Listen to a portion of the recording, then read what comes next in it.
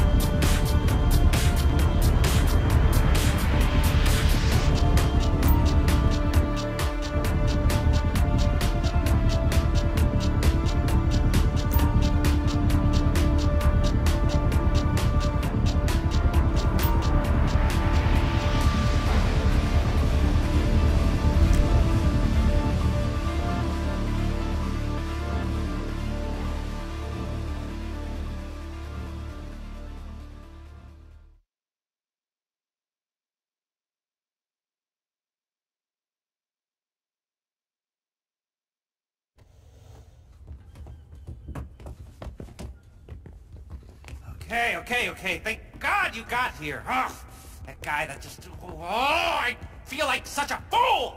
Oh, my whole life, I have hated successful people. Never trusted anyone. I've doubted and loathed and acted like a creep. And the one time I decide to be nice to someone, it turns out he wants to destroy humanity! This is all your fault. My career is in ruins. Ruins! Our planet will be in ruins, you fool, if we don't do something. He has control of all your We systems! can't even call out for help. Then you can do exactly what you have to. You have my authority. And we'll get paid? Paid? Yeah, call it a pension contribution. Of course, significant ones. All right, then get this clown out of here. For all I know, you're bugged all to high hell and you don't even know the bugs exist! Good luck. Ha, we don't need luck! I always wanted to say that between us, we are completely fucked! Ah! Meet me back at the facility. I'll be in contact when I have a plan.